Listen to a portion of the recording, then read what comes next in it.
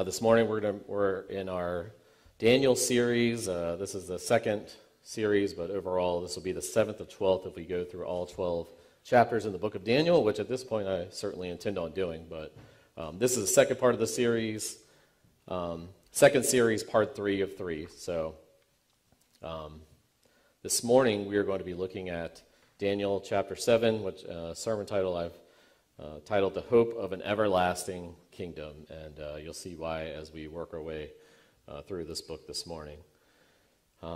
There's a lot in the book of Daniel. There's a lot that could be said, much of which I will try to get in, but obviously a lot that I'm not going to have the time to stay unless you guys want to stay here for several hours. But just a fascinating book, and it's a blessing, and it really does speak to the context of the times that we're living in right now as well. And it's, as Joe mentioned earlier, it's just it's very impactful for our lives and the situations that we're dealing with in our culture today. So in the world, even beyond what we have come to expect and anticipate as general evil or wickedness, or natural disasters, and of course, we just seen recently there are hurricanes, there's tornadoes, there's floods, there's earthquakes, there's wildfires, and droughts, and heat waves, and so on. We could go on. There's the devastation that they cause in the world, but there are wars and conflicts that are already occurring in the world, and it seems that even greater wars are brewing or are churning up in various nations. They're jockeying for power and position, and they're forming alliances together. So the unknowns and the uncertainties of the future can definitely seem ominous and scary and even terrifying, especially when you consider some of the advances in technology and the capabilities that can either be used for good or evil. And you're probably already thinking about some. There's AI, and the internet and the computer world has opened up a whole other can of worms. There's AI, there's cyber spying and surveillance, there's hackers out there, there's identity thieves, widespread social and cultural engineering and manipulation, surveillance, there's combat drones out there. Men don't even have to necessarily get involved in the fight sometimes. There's quantum computing, chemical, biological weapons, nuclear weapons, the threat of taking out the power grid. We could go on, couldn't we, with the different things that might concern us. I certainly don't want to be all doom and gloom about it, but if we're being real, we can't deny that things have moved rapidly and have gotten a little crazy, especially in the past couple of decades, right? Things have moved really fast, it seems like, in the past couple of decades. So if or when these types of concerns have begun to weigh on you and your hope for the future, or maybe your lack thereof, it's my hope and prayer today that the Lord's faithful would be encouraged, that you'd be strengthened, that you'll be comforted by what we're going to read in Daniel 7 and beyond as we work through the rest of the book. All in knowing that the Lord already knows what's going to happen in the future, and knowing that He's in control. We mustn't cling to the things of this world, or we're all going to get sucked in. We're going to have tunnel vision.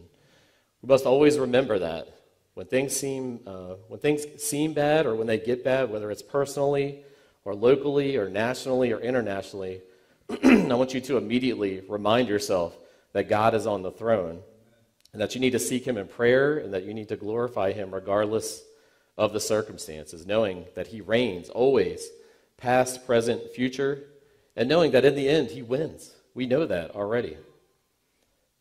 We're holding out as believers. We're holding out for a greater hope of eternity, something that this world is not able to offer us.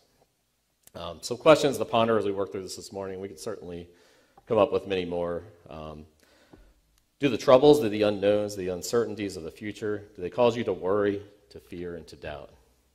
And I'm sure all of us can probably feel that a little bit, at least here or there. Do they weigh you down on a daily basis, causing you to focus most of your time and attention on survival? We're just trying to get by and survive in this life? And what is it that drives you forward, and where do you find your hope for the future? And I'm sure there's several other questions that kind of come out of the things I already talked about. So today, and in the remaining chapters of the book of Daniel, we're going to be looking at the prophecies that Daniel was given from the Lord about future kings and kingdoms, even as far into the future as our current day, and beyond, even unto eternity. These prophecies in Daniel 7, they not only include end times prophecies, but also messianic prophecies, making them extremely important not only for God's holy people in antiquity, but also for us as believers here today. And of course, we know that this story is still being told. This story hasn't ended yet. Anyone who has studied these types of prophecies, they know that it's no secret that there's many differing interpretations regarding how these prophecies will manifest themselves or have already manifested themselves throughout history. I'll not have the time to explain all the differing views. People have written several books and entire books about these subjects, but I may briefly offer some alternative views where it makes sense.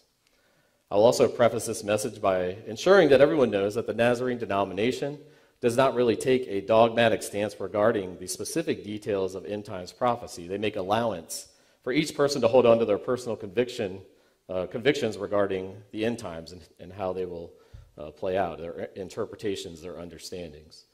They do this for the sake of maintaining greater unity in the church, and they take no specific stance on pre, post, or amillennial, pre, mid, post-trib, or wrath regarding the return of Christ and the rapture and so on. Now, if you've heard of those words, and you've probably done some studying before, and I may unravel those the more we work through this series in the future weeks, but not so much today. The Nazarene Church, they don't go there, so they do leave it to your interpretation. So, as a disclaimer, with all that being said, the interpretations that I'm going to put forth are not necessarily aligned with the Nazarene Church, maybe not against either, but not necessarily in alignment with the Nazarene Church or denomination. They should be viewed as either my personal interpretations and understandings, or those of various Bible scholars and end times expositors that I may or may not be in alignment with. So just a disclaimer there. Don't go, rat me out to the to Dr. Bowser or whoever and say, man, that Curley guy's off his rocker. He's talking all kinds of crazy stuff, which I don't plan to talk crazy stuff, but they might not align with your views. They might not necessarily align with district views either. So just a disclaimer.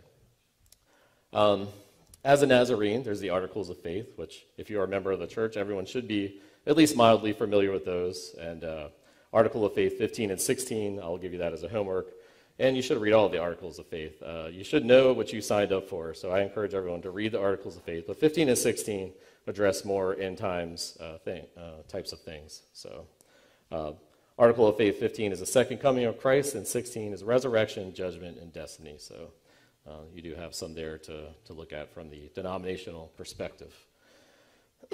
Some general guidelines for understanding and interpreting Bible prophecy. I think they're important to have. And as as awesome and fascinating as Bible prophecy is, it can also be very intimidating and confusing to read, especially without first understanding some things going into it. There's some guidelines, there's some things that can help you to maybe get a better understanding, to maybe know even some of the limitations that you might run into. So one is that rather getting lost in every minute detail of a prophetic words or books in the Bible, to focus on the central themes of the book. What is God trying to tell the prophet or the people by sharing the prophecy? What is the central theme? So you don't want to miss the forest for the trees. You want to try and see what is the central message that he's trying to get across. A lot of times we do this with parables. You get so caught up in the details of the story and the people and trying to mine into the background of lives, but when Christ was mainly trying to make a key point or maybe a couple key points by using the parable. He wasn't trying to write a novel to make the example. Contextual understanding. It's important to look at what's going on in the world at the times that these prophecies are giving. What's going on in the lives of the prophets themselves and the kingdoms that they're living in. What's the relationship like between Israel and the Lord in the covenant at that time? Are they keeping the covenant? Who's in charge? Which nations are in charge? Those kinds of things all matter. And again, trying to focus on the key point of the prophecy as well. So the type of writing, of course, this matters all throughout Scripture. There's different types of writing. There's wisdom literature and poetry and prophecy, apocalyptic, narrative, there's epistles, there's all kinds of different writings, and we have to read them as such. You're not going to read a book of Psalms like you're going to read historical writings. They're just different. There's figures of speech, and the language is just different. So another thing, we can use Scripture. The Bible often interprets or informs itself, so we can use different scriptures and cross-references to help us gain a better understanding of a prophecy. There's other prophetic books and words that will help us find the true meaning. The timing and the fulfillment. Some prophecies represent immediate fulfillment, some are future, some are both. Some are cyclical, some repeat, and some, when they repeat, they become greater manifestations in the future. They build up. So sometimes you might see this when we talk about trying to identify the Antichrist. I don't want to open too much of this can of worms just yet, but a lot of people wondered from the book of Daniel, are they talking about Antiochus Epiphanes the fourth? Were they talking about Titus and the fall of Rome in the fall of Jerusalem in 70 AD? Or are they talking about the Antichrist? And it could be all of the above. It could be a smaller manifestation of a greater fulfillment of that prophecy that's going to happen later. Kind of closing out these thoughts here. There's many other things we could mention, but ultimately we got to be a little bit humble and open-minded when we're trying to interpret Bible prophecy.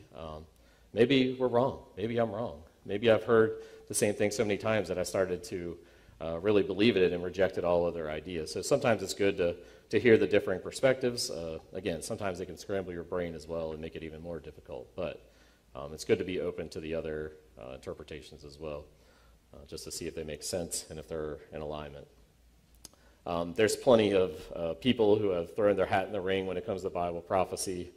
There's definitely no shortage of that. People have written entire books on it. People have gotten rich off it. There's televangelists, and they focus on end times every week. And so there's no shortage of material and things you can look at as you try to interpret. But again, end of the day, we need guidance from the Holy Spirit. We need to be in prayer. We need to ask the Lord to help us see the true interpretation, if there is one, or at least the best interpretation. So thinking back on Bible prophecy, especially for myself, it's something I've been fascinated in for a long time, and I can think back when I was a teenager, my late teenage years. There was one day something compelled me, as I was thinking about the end time, something compelled me to voluntarily open up a Bible for probably the first time I'd ever done it, outside of maybe children's, or was it youth group or children's church or Sunday school. It's probably the first time that I voluntarily picked up a Bible to read it, which is pretty sad when you think about it. It took me to my late teenage years. And at that point, I was so lost, but I was fascinated by this idea of this book that I'd heard about, this book of Revelation, where you could figure out, or you could learn about what happens in the end, how it's going to play out. Are you going to be there for it, maybe? All those things, who wouldn't want to know these things? You remember, and especially in the 80s, there was Back to the Future, that movie where in time travel and all these things, that people are so fascinated by the idea of learning what happens in the future and how can we adapt in knowing what's going to happen. So that's a pretty fascinating thing, and it compelled me to open up the book of Revelation. And as far as I can remember, I read it from beginning to end, and needless to say, I was very confused. I didn't have any of those guidelines, nor had I really read any other books of the Bible outside of the common passages that you read as you're growing up, I suppose. But I remember reading about these strange creatures coming out of the sea and the earth with horns, and you think about as a kid, you haven't seen anything like this before. You can't even imagine it. You might be thinking about like Godzilla coming up out of the water. That's the only thing I could, like a kaiju. That's the only thing I could really compare it to. But it terrified me. It terrified me to think about these massive creatures coming up and just basically taking over the earth. Of course, at that point, Revelation will tell you itself that these are symbols of kingdoms and kings that will come along. But for me, I didn't fully grasp all of that, so I was pretty terrified by the book of Revelation. And confused, needless to say. But as I reflect on it, I think perhaps the most important understanding that I gained from reading it, for as much as I missed and didn't understand, was the overall theme or lesson of the book, and that is that Christ is going to return, and he is going to be victorious over all of his enemies, and those who have trusted in him are going to dwell with him in eternity. And I think that was kind of the key thing that I took away, if I took away anything. And that's a great thing. It was the big picture message. All the other stuff, a lot of the other stuff I didn't understand. I took little bits here and there, but I was able to kind of see some of the big picture message, which was a blessing considering how naive and lost I was at that point. Unfortunately, even having grasped some of the big picture understanding of the book of Revelation, I went on to live a life of sin for many years in my teenage and young adult years. And of course, I believe a lot of that. I just didn't understand the gospel, the truth of the gospel. I didn't understand what a Christ had done for me. Many of us have a tendency to kind of create a false God or idol in our minds that approves of all the things we want to do in our lifestyle, but it's not the biblical God that we come to know and believe in as Christians. It's kind of one that we create for ourselves. It's an imaginary God, if you will. I believed in God, but that was the God I believed in. It wasn't the God of Scripture, and I didn't understand how profound it was what Christ did for me on the cross, dying on the cross for me, and in his resurrection. I didn't grasp any of that. I didn't grasp that I was a sinner in need of his grace, and there was no way I was going to be good enough to stand before him and judge it myself. I didn't understand that there's really, some people may not like this, but there's really, objectively, there's no good people in this world by God's standard of morality.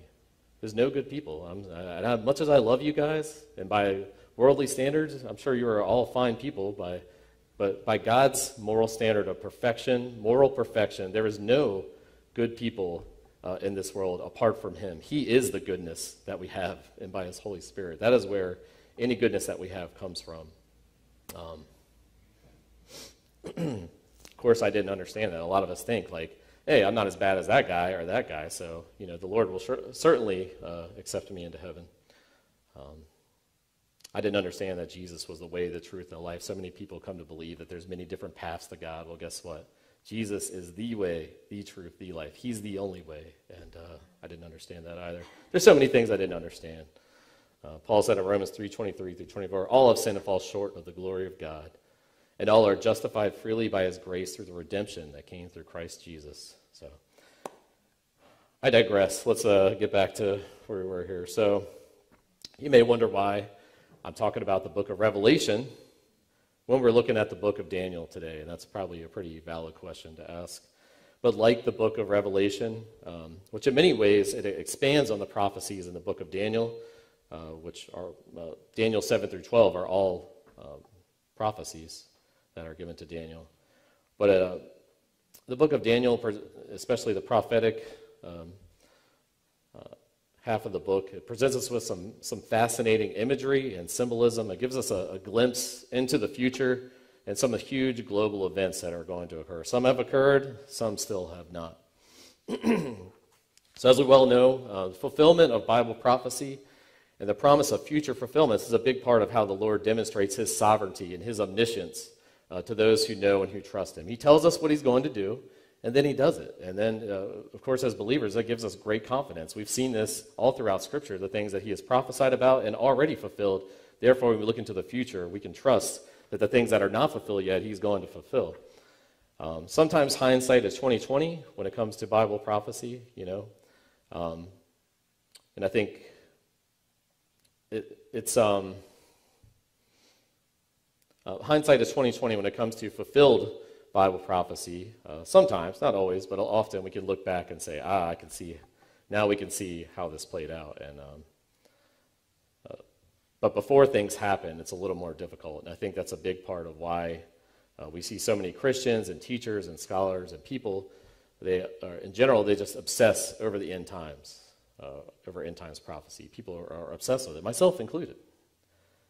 Christians are expected to be able to see the signs of the end times, and most of us take that responsibility very seriously. We all want to be ready. We know the Lord is going to come like a thief in the night. We want to be as watchful and prepared as possible.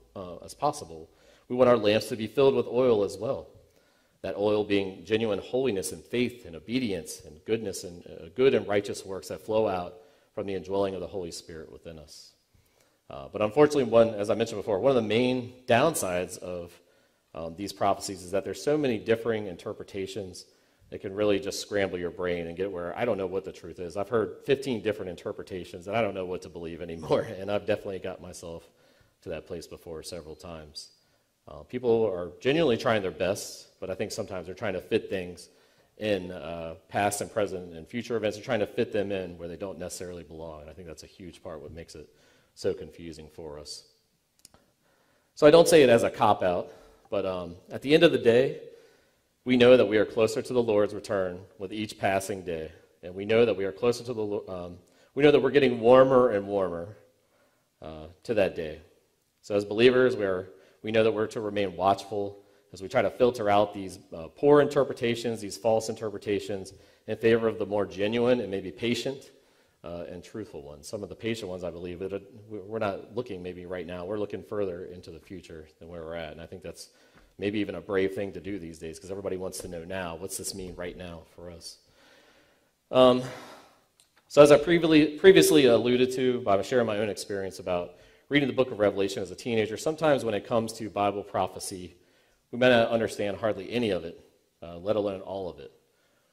But we can still take the things that we can and do understand, and we can store them in our hearts and minds until we understand more or we understand better, just as Daniel did before he was given further knowledge and revelation beyond the visions and dreams that he had in chapter 7. So today I encourage you, don't be overwhelmed, don't be frightened, don't feel foolish if you can't get it all or don't grasp it all or if it's intimidating. Just take what the Lord gives you and hang on to that. And if you're so inclined, you can obviously study and work more on what you don't understand later on after today. So looking at Daniel 7 here, it's the first of 4 significant dreams and or visions that Daniel has between chapters 7 and 12. Daniel chapter 7, 8, and 9, they present us with different revelations that are given to Daniel at different times in his life. With the final 3 chapters, 10 through 12, they, of course, there are no chapters in the Bible. We have chapters, but they were separated by 3 chapters. And this is one continuous revelation in the book of Daniel from chapter 10 to 12. So for a couple of these revelations, including our chapter today in Daniel 7, we actually have to backtrack in Daniel's life to the beginning of the reign of King Belshazzar. Let's read the passage of verse 1 here. It says, "The first year of Belshazzar, king of Babylon, Daniel had a dream, and visions passed through his mind. And as he was lying in bed, and he wrote down the substance of his dream." Now, there's an interpretation of all of this starting at verse 15. So I want to move pretty quickly through the first part, and we can focus more on the interpretation a little later. But we're going to talk a little bit about it. So Daniel had his dream. Visions passed through his mind. As he was lying in bed, he wrote down the substance of his dream. So this was the first year of King Belshazzar. And of course, when we looked at Daniel 5 in the writing of the wall, we know that Belshazzar was killed that night. He saw the writing of the wall, which he didn't understand until Daniel came in and interpreted it. King Belshazzar, the first year was believed to be 553 BC. And this is when he came into a co-regency with his father, King Nabonidus, who ruled from 556 to 539 BC. And of course, we know that's when the Medo-Persian Empire came in with Darius the Mede, and they took over. They caught him off guard. They caught him by surprise. Excuse me. You might recall King Nebuchadnezzar had his dreams and visions in the book of Daniel. Early in the book of Daniel, in chapters 2 and 4, with the help of the Lord, Daniel was able to successfully visualize and interpret King Nebuchadnezzar's troubling dreams. The first dream described a massive statue of different metals or materials with the head and shoulders of gold representing Babylon, and the rest featuring different materials that represented different different kingdoms that would come to power after Babylon's reign as a nation had ended. Excuse me. The king's his second dream in chapter 4, it described a massive tree. This tree, of course, represented the king. And the Lord commanded his angels to cut down the tree and only leave the stump behind. And this represented the Lord's judgment on King Nebuchadnezzar due to his arrogance, his prideful and oppressive ways. We know that after going insane and spending 7 times living in the wilderness like an animal, eating grass like an ox, King Neb finally repented and acknowledged that it was the Lord, it was Yahweh. He reigned over all things, all kings, all nations, all creation. And the king, of course, in response, wrote a letter to all the nations testifying and glorifying the God Most High, the Hebrew God, and he had essentially seen the light at that point. And I only mention those details because some aspects of King Nebuchadnezzar's dreams are also going to provide meaning for what we see in Daniel chapter 7. Now, in chapter 7, Daniel, of course, has his own dreams and visions. Before, he was mostly dealing with King Nebuchadnezzar's. Now he's got dreams and visions of his own. And as the prophets were known to have done, most of us think about Revelation when we think about end times. They would write down the details and the contents of these dreams and visions that the Lord had given them so that the Lord's people could also hear about these prophetic visions and the messages that the Lord was trying to convey to them. They were revealed for the sake of knowledge and understanding and wisdom, for the benefit, the assurance, the encouragement of current and future generations, including our current generation today. And of course, we know they're also meant for the sake of calling to repentance and punishment and warnings and those kinds of things as well. Daniel chapter 2, Daniel said, "In my vision at night I looked, and there before me were 4 winds of heaven, churning up the great sea." And the 4 winds are mentioned all throughout Scripture as well. And these 4 winds are managed by 4 angels. And these are God's agents who carry out his will and his plans on the earth. They can either gather people, they can separate people, they can bring judgment and punishment. They have a lot of power, whatever the Lord asks them to do. You might recall Jesus said in Matthew 24:31, it said, "And he will send out his angels with a loud trumpet call, and they will gather his elect from the 4 winds, from one end of heaven to the other." They can also scatter and divide. They can hold back judgment. We see this in Revelation chapter 7 as well. So let's look at verse 3 here. "The 4 great beasts, each different from the others, came up out of the sea." And there's 4 unique beasts. And in biblical and ancient Near Eastern literature, beasts often represented powerful and oppressive earthly kingdoms and rulers. And Daniel goes on to describe these 4 great and unique beasts. But they will not physically and literally manifest themselves as beasts. Like I said, they're not going to come out of the water like Godzilla or Kaiju. These are symbols of different kings and kingdoms that are going to come. There's also different attributes for each of these beasts that are used to describe them. What kind of animal is it? Do they have heads and teeth and horns and wings? But these things are also symbols of things about these kings or kingdoms, their strength, their capability, their longevity, their sphere of influence, or maybe even just how brutal they are. And they came up out of the sea. The sea represents various nations and languages and peoples upon the earth or of the world. The condition of the sea, it was churned up. It can also represent or reflect the geopolitical climate of the world at varying or specific times. And at this time, it was tumultuous, it's chaotic, it's violent, and determined, these beasts that come out of the sea. He mentions them in chronological order as well. And some might debate that they all come out simultaneously, but I think when we look at other passages, I think it's fair to say that they come out in that order. I got some nice artwork on here. I found a lot of neat artwork online. We don't know if the beasts actually look like that, but maybe close in his vision. Verse 4, "The first beast was like a lion, and it had wings of an eagle, and I watched until its wings were torn off, and it was lifted from the ground, so that it stood on 2 feet like a human being. And the mind of a human was given to it." Now, I don't know about you, but if you were to think about Daniel chapter 2 and this great statue that King Nebuchadnezzar saw, does this remind you of anything? Who might this king or kingdom represent? Had a lion-like appearance, would suggest strength and majesty and ferocity, traits commonly associated with lions. As a kingdom, it would represent a powerful and dominant kingdom. It had eagle's wings, a lion with wings. Imagine that. Lions are scary enough as is. Imagine attaching eagle's wings to them. Eagles can convey speed and swiftness and the ability to rise above all others. So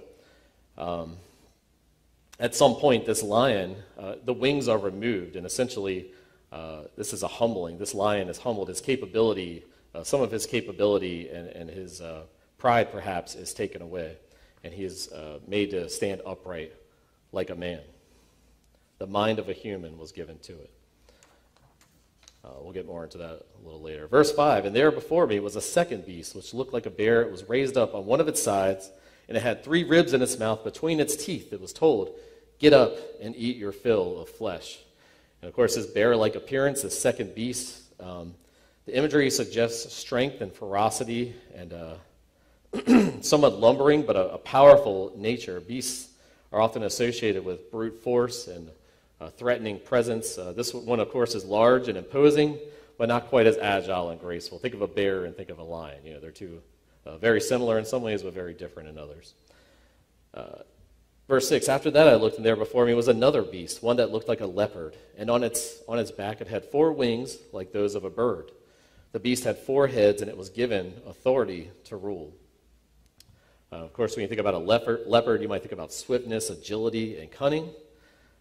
Known for speed. Leopards are known for being extremely fast, for striking quickly. This one, of course, has 4 wings on its back. And we know that the birds are usually quick and can cover a lot of territory in a quick amount of time.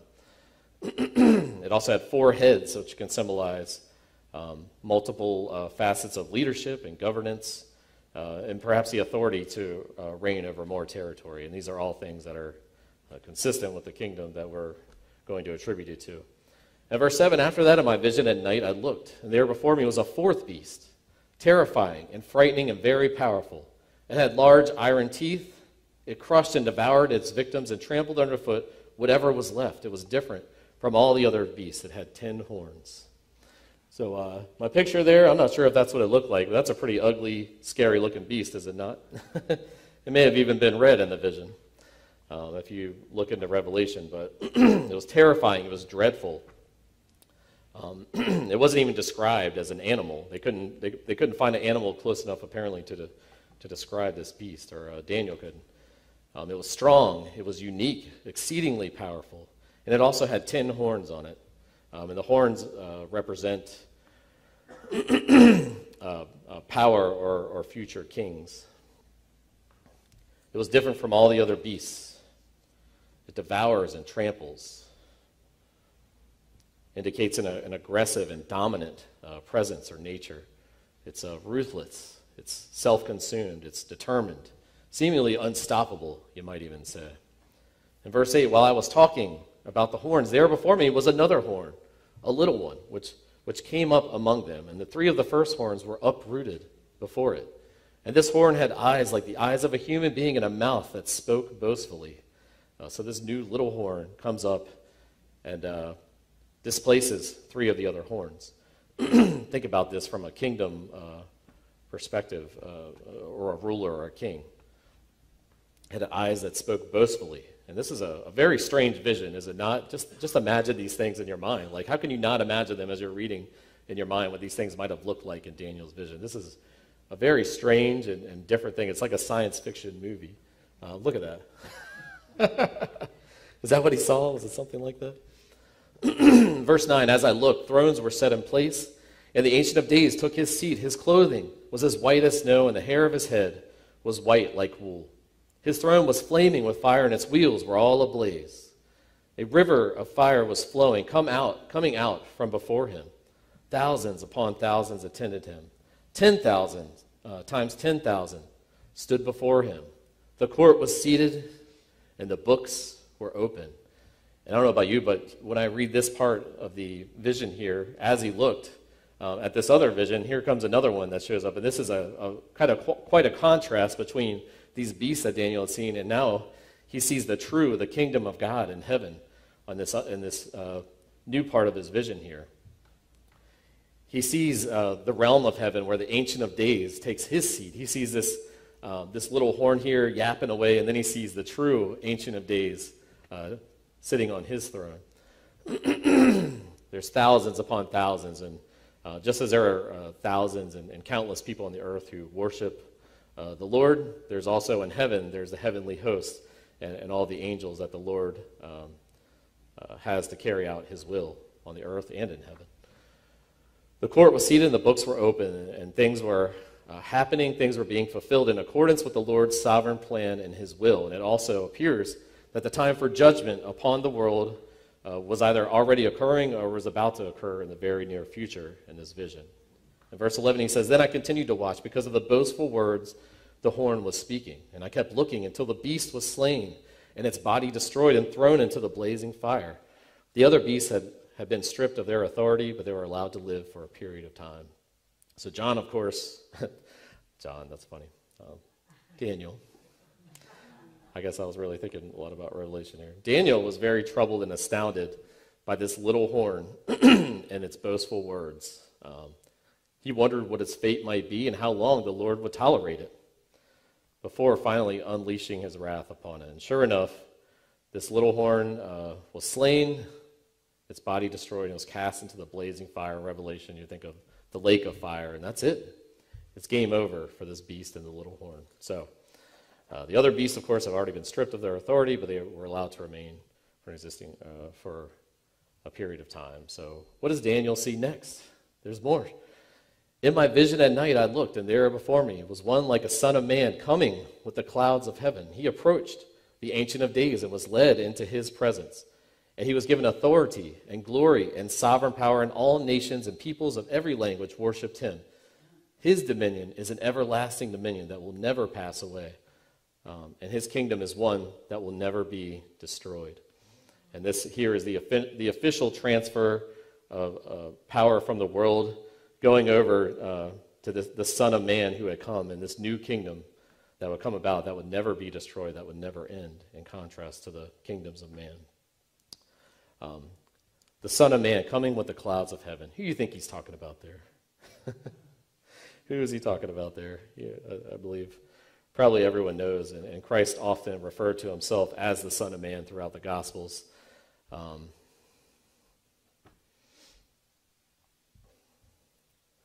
Got several examples here. I'm trying to figure out which one I'll share.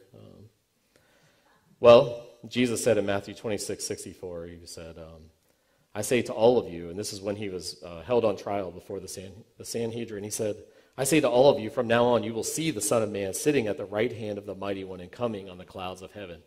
And they knew exactly what he was saying when he made that statement, and they tore their clothes, and they just couldn't believe. They said, "He's a blasphemer. Put him to death. What are we waiting for?" And Christ told them exactly who he was. He is the Son of Man from the book of Daniel. So of course they were outraged by this. There's many different messianic passages, and of course we're not going to make time for going through that. A homework project for you if you'd like to do that. But he's coming in the clouds of heaven. The cloud signifies divine authority and power. Clouds are often associated as God's presence and his glory in the heavens. And he approached the Ancient of Days, and as Christy sang about, she was talking about the Ancient of Days, one of the many titles for God, for Yahweh, God the Father. And it further emphasizes the divinity of Christ and his Son who came into his presence, who was given his authority to reign forever.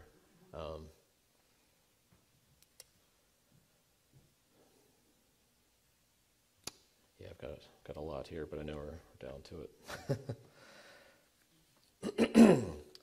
Of course, we know Christ will be worshipped by all nations, and there's so many things in the book of Revelations, so many scriptures that we could quote here, but I'm going to continue on for the sake of time here.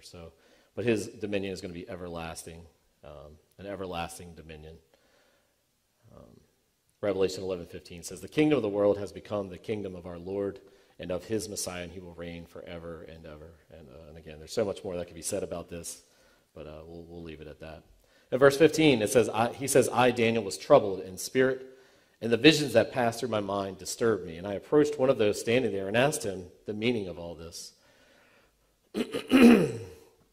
So Daniel at this point had seen some incredible and terrifying things in this vision. But what does it all mean, was his question now. What does it mean for me? What does it mean for our people? Is it going to happen in my lifetime? There would be so many questions that you would start to ask if you had seen something like this, I imagine. So he asked one of those who were present in his vision. And the one who was present told him, He says, so he told me and gave me the interpretation of these things. The four great beasts are four kings that will rise from the earth, but only the people of the Most High, the holy people of the Most High, will receive the kingdom and will possess it, yes, forever and ever. So here we're told the four great beasts are going to have authority and power upon the earth for a time, but the holy people of the Most High will receive the kingdom and will possess it forever, yes, forever and ever. And you know what? That's some great news at this point in the story, because you hear about these beasts, and of course the fourth terrifying beast and this yappy little horn that comes out. And it's good to have some good news here to know that there's some bright points coming ahead in the future. That's not going to be the end-all, be-all. And we praise the Lord for that, and we all like a happy ending to a story, do we not? I know I do. I get pretty frustrated when a movie ends poorly and things don't work out for the main characters. Some people like a nasty ending. I don't. Daniel still had some questions, though. In verse 19, he says, then I wanted to know the meaning of the fourth beast, which was different from all the others. So Daniel wasn't satisfied. He still had some more questions here. He didn't have the closure he wanted. He wanted to know the meaning of the fourth beast, which was different from all the others and most terrifying, with its iron teeth and bronze claws. The beast that crushed and devoured its victims and trampled underfoot whatever was left. He said, I also wanted to know about the 10 horns on its head and about the other horn that came up, before which 3 of them fell. The horn that looked more imposing than the others, and that had eyes and a mouth that spoke boastfully. And as I watched, this horn was waging war against the holy people and defeating them, until the Ancient of Days came and pronounced judgment in favor of the holy people of the Most High, and the time came when they possessed the kingdom. So, of course, at this point, Daniel still got some very valid questions and concerns, and I imagine most of us would want to know some of these details too, if we were Daniel. Who was this unique and vicious and awful fourth beast that wasn't even described as a commonly known animal? Who was it? And what about these 10 horns that come out from the beast? But what about the other little horn that came up and displaced 3 of them? What is the identity of these rulers or nations that they represent? So in the response and the interpretation, Daniel's not told about the first 3 beasts, because I don't think he really cares that much about them as much as he cares about the fourth beast and what's going on with that. But if we look back in the book of Daniel, I think we can connect some dots about this. The first 3 beasts and the fourth beast as well in his attributes. So looking at Daniel 2, we're going to try to interpret who these first 3 beasts. So Daniel 2, looking back at that vision, Daniel said, talking to King Nebuchadnezzar, says, Your Majesty looked, and there before you stood a large statue, an enormous, dazzling statue, awesome in appearance. The head of the statue was made of pure gold, its chest and arms of silver, its belly and thighs of bronze, its legs of iron, its feet partly of iron and partly of baked clay. And while you were watching, a rock was cut out, but not by human hands, and it struck the statue on its feet of iron and clay, and it smashed them. Then the iron, the clay, the bronze, and the silver and the gold were all broken to pieces and became like chaff on the threshing floor in the summer, and the wind swept them away without leaving a trace. But the rock that struck the statue became a huge mountain and filled the whole earth. So the first beast, with that being in mind, and we talked about some of this, we talked about Daniel chapter 2. The first beast was like a lion, and it had the wings of an eagle. And I watched until its wings were torn off, and it was lifted from the ground so that it stood on 2 feet like a human being, and the mind of a human was given to it. The Daniel 2 correlation would be when Daniel says, Your Majesty, he told him, who was the head of this statue? He says, You are the King of Kings. The God of heaven has given you dominion and power and might and glory. In your hands he has placed all mankind and the beasts of the field and the birds of the sky, wherever they live, and he has made you ruler over them all. He says, You are that head of gold. Of course, we know the Babylonian Empire, they reigned from 605 to 539 BC. And traditionally, this first beast is attributed to the Babylonian Empire. Of course, we know that also King Nebuchadnezzar was humbled, and he ate grass like an ox. He lost his mind essentially for 7 times. And we talk about the wings being torn off. We talk about this king being humbled, and he essentially went from an unreasoning beast, as I believe Paul said at one point, to having the mind and the heart of a human being. And he stood on his 2 feet like a human being. The mind of a human was given to it. And to me, that represents King Nebuchadnezzar, and I think that's a pretty solid correlation there for us. The second beast, there before me is the second beast, which looked like a bear. The Daniel 2 interpretation, after Daniel says, after you, another kingdom will arise inferior to yours. That's all he says about it. Not a whole lot of respect for the second kingdom. But the second beast traditionally is associated with the Medo-Persian Empire. And of course, the Medo-Persian Empire was huge and had a huge sphere of influence. The three ribs would have symbolized the major territories that they reigned over, which was Libya, Babylon, and Egypt, if I'm not mistaken. So these are the identities of the first two beasts. The third beast, this one looked like a leopard on its back. It had 4 wings, like those of a bird, and it had 4 heads, and it was given authority to rule. The third beast is traditionally associated with the Grecian Empire, particularly under the rule of Alexander the Great. You might recall from history, I believe in probably about 10 years, he essentially conquered the whole world. And he certainly couldn't have done it all by himself. He had a great army, and he also had great generals that helped him out, and they were able to swiftly conquer territory together. Of course, Alexander the Great, I believe he died in his early 30s, and these 4 generals, they divided his kingdom amongst these 4 generals, which would represent the 4 heads, the 4 wings. They moved quickly to reign over vast territory. Verse 23, he gave me this explanation. The fourth beast is a fourth kingdom that will appear in the earth, and it will be different from the other 4 kingdoms. It will devour the whole earth, trampling it down and crushing it. The 10 horns and the 10 kings who will come from this kingdom, the 10 horns are 10 kings who will come from this kingdom. And after them, another king will arise different from the earlier ones. He will subdue 3 kings. So we know at this point, this is a king that's going to arise and subdue 3 other kings. He will speak against the Most High and oppress his holy people and try to change the set times and laws. The holy people will be delivered into his hand for a time, times, and half a times. So the fourth beast, looking at Daniel's interpretation, he said, finally there's going to be a 4th kingdom strong as iron, for iron breaks and smashes everything. And as iron breaks things to pieces, so it will crush and break all the others. So the 4th beast is commonly associated with being the Roman Empire. And of course, out of the Roman Empire and this beast, several other kingdoms emerge in the future, including this little horn, which we're talking about. So the 10 horns, again, horns often represent power and strength and authority. Of course, we know now that the 4 beasts represent 4 kingdoms or empires, and the horns are understood to symbolize the rulers and kings that would arise out of these empires. Going back to the Daniel 2 interpretation again, he says, just as you saw the feet and toes were partly baked clay and partly of baked clay and partly of iron, so this will be a divided kingdom. Yet it will have some of the strength of iron in it, even as you saw iron mixed with clay. And as the toes were partly iron and partly clay, so this kingdom will be partly strong and partly brittle.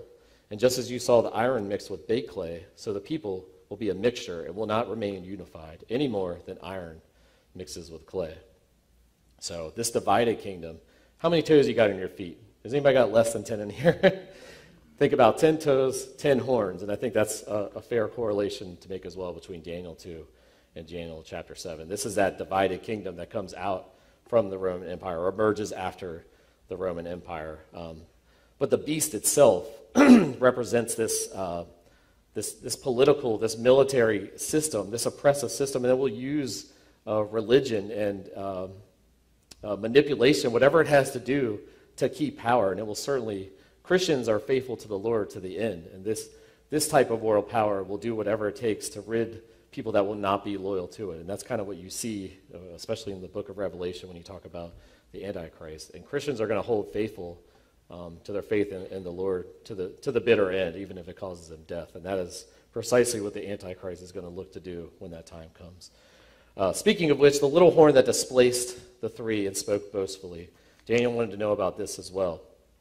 This was the other king that arose that was different than the earlier ones. He would subdue 3 kings. He would oppress the holy people, change the set times and laws, and the holy people will be delivered into his hands for time, times, and half a time. So Paul, there's many different places we could look here, but Paul, just one prime example, in 2 Thessalonians chapter 2, 3 through 4. He said, don't let anyone deceive you. Sorry.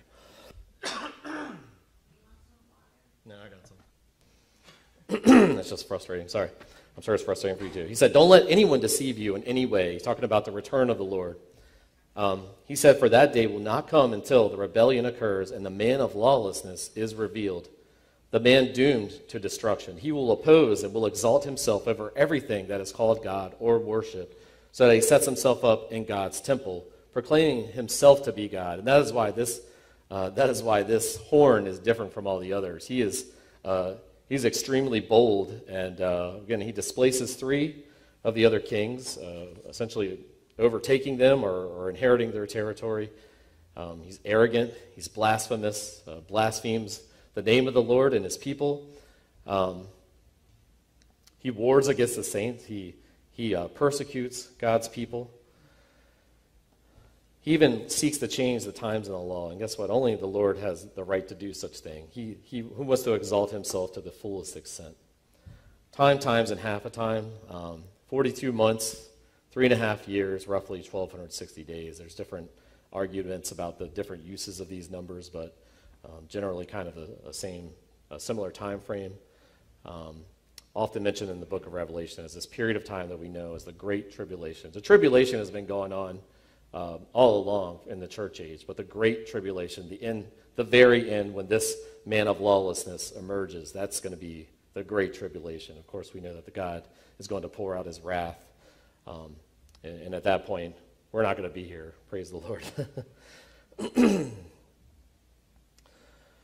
There's parallels in the book of Revelation, of course, talking about the beast. In Revelation 12, it talks about the dragon with 7 heads and 10 horns. Does that remind you of something? The beast assumes its power that comes from the serpent. It comes from the dragon, the devil, from Satan. That's who he gets his power from. And when they worship the beast, they also worship Satan simultaneously. I'm not going to go into all the revelation here. I'd like to, but I know we're really getting past it here. So there's also a beast mentioned in Revelation several times in Revelation 13.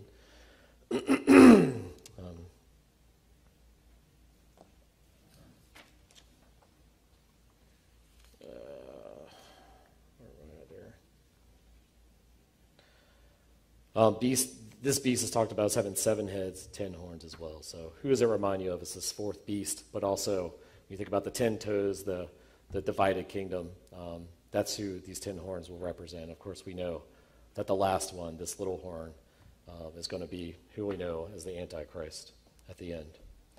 And we need to know how to recognize him when he comes on the scene. Verse 26, but the court will sit, and his power will be taken away and completely destroyed forever. You might recall, he had said in verse 11, then I continued to watch because of the boastful words that the horn was speaking. I kept looking until the beast was slain and its body was destroyed, thrown into the blazing fire. The lake of fire, the other beasts have been stripped of their authority, but were allowed to live for a period of time. So that's the day of the Lord, when this beast is overcome, and all of the nations and the people that give their loyalty to the beast. I know Mom the other night got us on a little bit of a rabbit trail talking about the mark of the beast. We're not going to talk about that this morning. I will like to talk about that at some point, but there's people that are going to be identified with one side or the other. You're either going to have the mark of the Lord on your hand and your forehead, or you're going to have the mark of the beast. So that is a choice we're all going to have to make. We're not there yet, but you can definitely see how things are building up to this point. So this is the day of the Lord, when Christ returns and assumes victory in his eternal kingdom, comes in and displaces all the kingdoms of man and the kingdoms of the world. In Daniel 2, interpretation, verse 44, he says, in the time of those kings, the God of heaven will set up a kingdom that will never be destroyed, nor will it be left to another people. It will crush all those kingdoms and bring them to an end, but it will itself endure forever. He says, this is the meaning of the vision of the rock cut out from the mountain, not hewn by human hands, a rock that broke the iron, the bronze, the clay, the silver, and the gold to pieces. This is the rock. This is Christ returning to destroy these kingdoms once and for all. So essentially at that point, it's game over. And that's the slaying of the beast. That's the slaying of the Antichrist, the false prophet, and all the world that follow them into destruction and damnation. In verse 27, it says, "Then the sovereignty, power, and greatness of all the kingdoms under heaven will be handed over to the holy people of the Most High. His kingdom will be an everlasting kingdom, and all the rulers will worship and obey him." So when it says we will reign with Christ someday, that's what it's talking about. Christ will assume authority and sovereignty, and we who put our faith and trust in him, we're going to be there with him, reigning alongside him. Obviously not above him, but beneath him. 2 Timothy 2:11 through 12 here, Paul says, "Here's a trustworthy saying, if we died with him, we will also live with him. If we endure, we will also reign with him." Conversely, he says, "If we disown him, he will also disown us. If we are faithful, he remains faithful, for he cannot disown himself."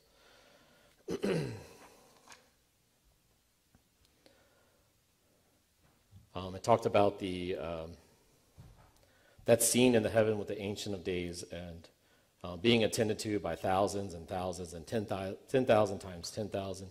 The court was seated, the books were open, and this is a sign of judgment, impending judgment. And we know that the Lord at the end is going to judge the world, the living and the dead.